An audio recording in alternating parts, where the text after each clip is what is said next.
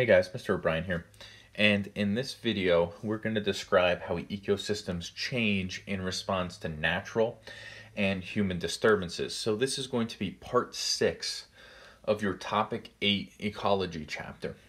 And again, we're looking at both human and natural disturbances in ecosystems. So one of the big things, and probably one of the big buzzwords that you've been seeing over time, is climate change. Now, climate change is an activity or something that humans are doing that is going to rise the Earth's temperature. So many human activities, from energy and food production to transportation, increase the level of greenhouse gases in the atmosphere. Now, the big one that we are looking at is CO2, or carbon dioxide. Now, CO2 is produced by burning of fossil fuels. So if you see here, all of these factories are burning some sort of things. They're burning fossil fuels, producing CO2. When you drive a car, your car, whether it be gas or diesel, is producing CO2. So this increased level of greenhouse gases is leading to an increase of overall climate temperature. Now, what is a greenhouse gas? So greenhouse gases are atmospheric gases such as water vapor, carbon dioxide, methane. And what they do is they trap heat energy near the surface of the Earth, causing a phenomenon called the greenhouse effect. So in other words, our Earth's atmosphere, let's just draw it in this layer right here, that Earth's atmosphere traps heat, which is a good thing, because without that, we would be like our neighbor planets like Mars and Venus, where their days are a normal temperature, but their nights are extremely cold. So what this greenhouse effect does is it traps the heat. Well, as we are increasing the more greenhouse gas, we're going to start increasing the more heat that is trapped instead of being released out of it. So the more greenhouse gases we have, the more heat absorption we're going to get. So solar radiation passes through this clear atmosphere. Most radiation is absorbed by the Earth's surface and warms it, but some of that radiation is reflected back out. So again, the more greenhouse gas we have, the more that's being trapped. Now here's just a graph that I found, and what this is atmospheric CO2 concentrations at an observatory at Mauna Loa. Now Mauna Loa is in Hawaii. But the reason that they put it in Hawaii is that it's actually far away from two things: forests, which actually produce a large amount of oxygen, and cities, which produce a large amount of CO2. And what they've done since the late 1950s is record the levels of CO2 in the atmosphere. And what's the overall trend? The overall trend is a steady increase in parts per million of carbon dioxide in our atmosphere. Now you're probably asking, why does the graph bounce up and down? Oops. Why does the graph bounce up and down like something like this, like an abbreviate? So if you look here, this bottom one right here is when atmospheric CO2 would be the lowest during the year. So this would be summer. When it's the highest, like right there, that would be winter. Now, this kind of fluctuates with the seasons because there's more plants, which means more CO2 is being absorbed and converted to oxygen. Now, what the overall trend that we see here is, you notice, okay, in the red, there's my line of CO2. Now, this blue one right here, I'm going to draw that in yellow. That is the overall trend of Earth's surface temperature. So what you're noticing is, as we are increasing this CO2 concentration, we're also increasing our overall temperature of the Earth. Again, we're not looking at just Pottsville. We're not looking at just Philadelphia. We're looking at the entire world when we're looking at these numbers. Now, how this affects ecosystems is populations which are adapted to particular climates may be unable to live in certain areas because of the change in temperature. So think about it. Our polar bear right here. If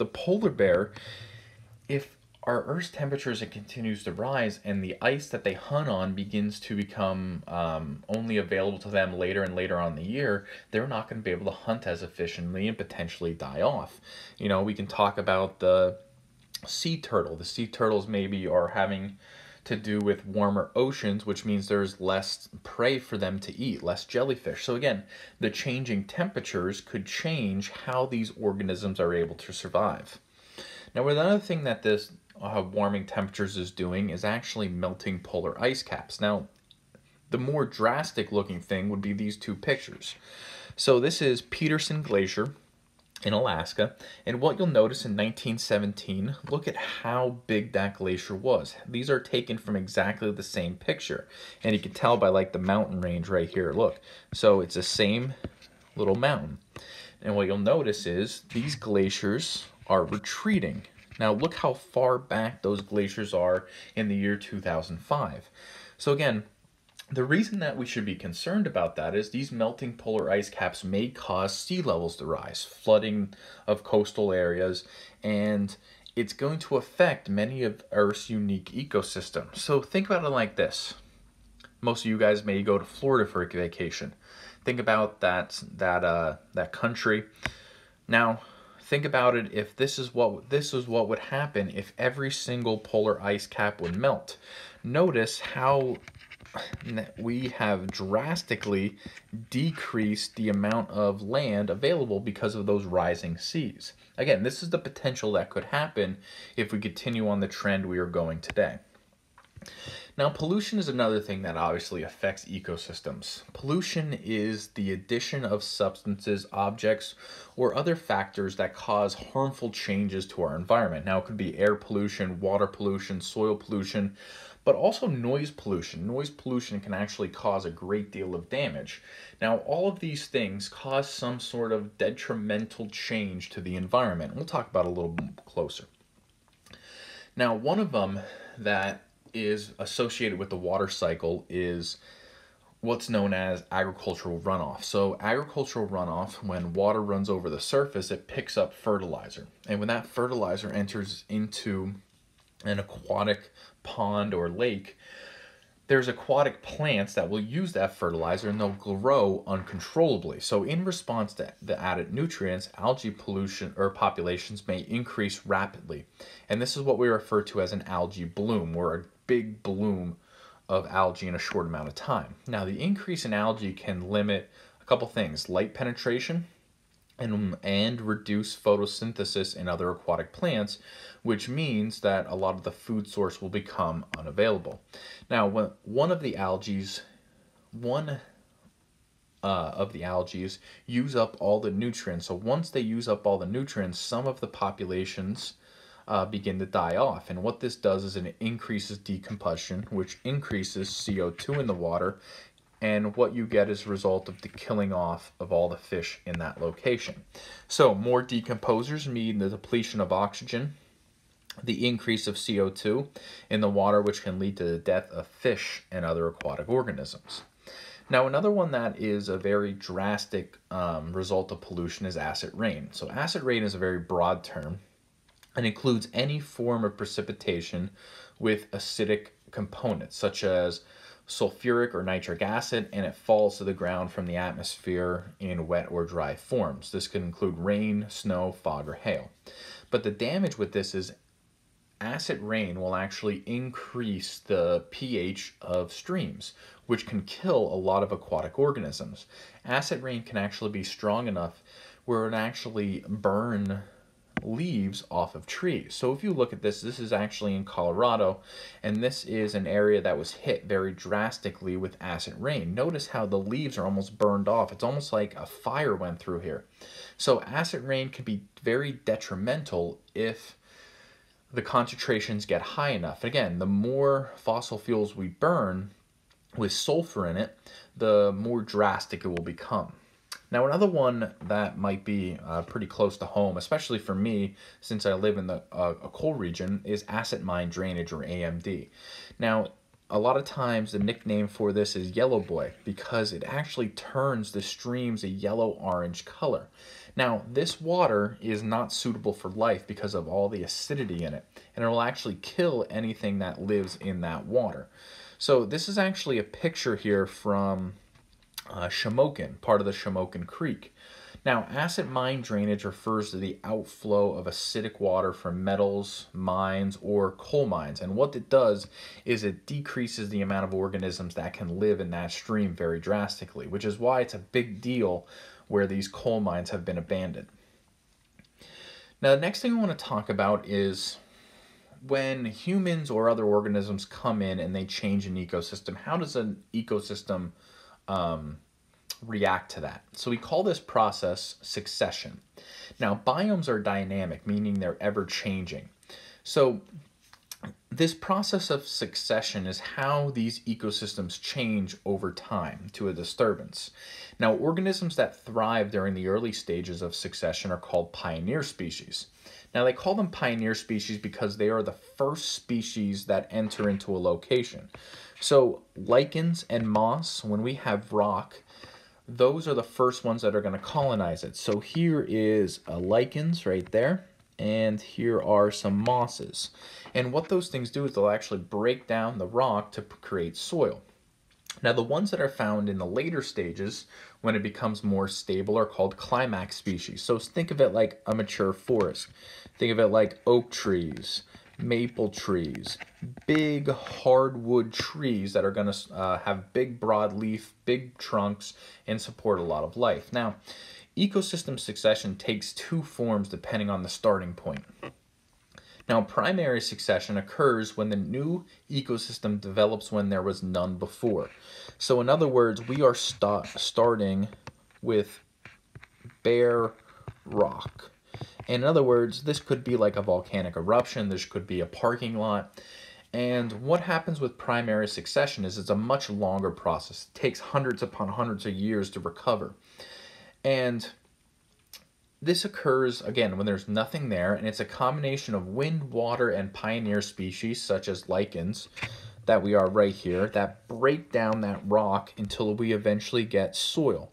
So when soil forms, now we're starting getting annual plants, we're starting to get shrubs, we're starting to get small things, and then keep forming more soil, grasses, perennials. Then we get to the intermediate species, like grasses, shrubs, shade-intolerant trees such as pines, and then eventually we get to the climax community, which is our oaks and hickories. So once the soil has enough organic matter, small plants and shrubs can be supported. Over time, trees sprout, trees become more dominant, and we get those structures there. Now, secondary succession is when the soil is already in place. So again, secondary succession is a much shorter process. So in primary succession, it could take upwards of 300 years.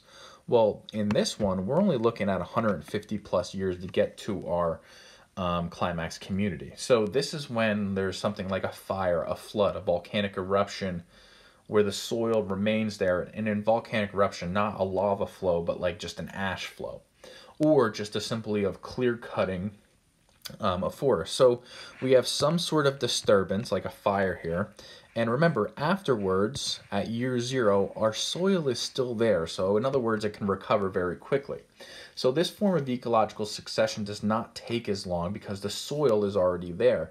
So a year or two later, we have annual plants, grasses, then perennial plants, and then within 5 to 150 years we get those intermediate species of the shrubs, pines, young oaks, and hickories, and then in 150 years we will reach our climax community with our mature oaks and mature forests. Again, shorter amount of time because the soil is already present. Again, if soil is there, we don't need to spend the hundreds of years to break it down. Now, there are some other things or other factors that can actually affect the ecosystem, and those are things called invasive species. Now, in order to know what an invasive species is, we also have to know what a native species is. So native species are those that normally live and thrive in a particular community. They have natural predators, and they help to keep their populations in check. So in Pennsylvania, we have two organisms. This is the pink lady slipper, again a flower, and also the red fox. So these are two organisms that are very common. They live in Pennsylvania, and they are found very often in these habitats. Now, a non-native species are species living outside of its native distributional range. which has arrived there by human activity, either deliberately or by accident. So non-native species are not necessarily invasive. So the one that we have is the multiflora rose.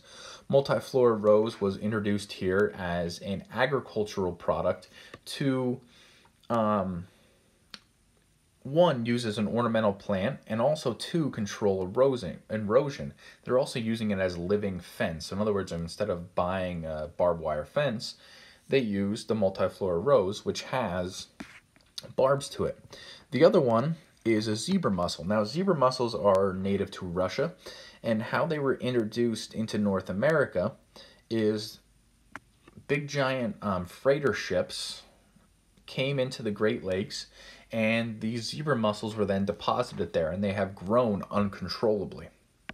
Now, in order to be an invasive species, it must be a non-native species that adversely affects habitat and biodiversity of native species in that. So, for example, the emerald ash burrow actually has killed over 75% of all ash trees in Pennsylvania. So in other words, this guy has come in and severely impacted the ash population, because what it does is it drills holes in the trunk in order to reproduce and feed. The other one is Japanese stiltgrass. Now, you've probably seen this and not realize it. They almost have like sharp razor-like leaves. Now, Japanese stiltgrass, you're probably like, why would that be, bad? Organisms could just eat that. Well, Japanese stiltgrass, because of these silicon that's in their leaves, actually can't be eaten by organisms. Therefore, they grow, and there's nothing that's going to eat it. And what they do is they outcompete those native species for that space. Now, invasive species push out or kill native species and take over the population, causing loss of habitat, loss of biodiversity, and loss of native species. So this guy right here, called the lanternfly, is a big deal right now in Pennsylvania. And what it's going to do is it comes in and it actually eats fruits, vegetables, and could drastically affect agriculture and the amount of food in these locations. So again, invasive, nothing eats it, and it's also detrimental to the native crops of that area. Now, another problem we are seeing with humans, as well as, in general, is habitat loss. Now, what a habitat is an ecosystem area that provides the resources a species needs to survive and reproduce. Now, habitat destruction is currently ranked as the primary cause of species extinction. If you want to see how many organisms are threatened by habitat loss, go to a website called the Red List, and the Red List indicates every organism that is threatened, endangered, or on the endangered species list, even extinct in the world. Now, a couple examples of habitat destruction, ones that are natural, are things like fires. Now, fires can be caused by a couple things like lightning, but they can also be caused by humans. And humans, what they do, especially in the rainforest, will come in and just burn entire areas of the forest in order to use that as fertilizer to grow crops. Now, what this leads to is a process called deforestation, and deforestation is where the forest is completely obliterated and no longer exists. And in other words, it's cut down faster than it can replace itself, and this is due to clear cutting and unsustainable logging. Again, these are problems that are really pushing out organisms of the tropical rainforest, and we're seeing a huge loss of organisms from this. So hopefully this video helps you out how organisms are affected by humans, as well as how they adjust to changing ecosystems. So again, this is part 6 of your series. Again, this one, part 6 of your topic 8 ecology chapter. Hopefully this helps you out. This is Mr. O'Brien signing off.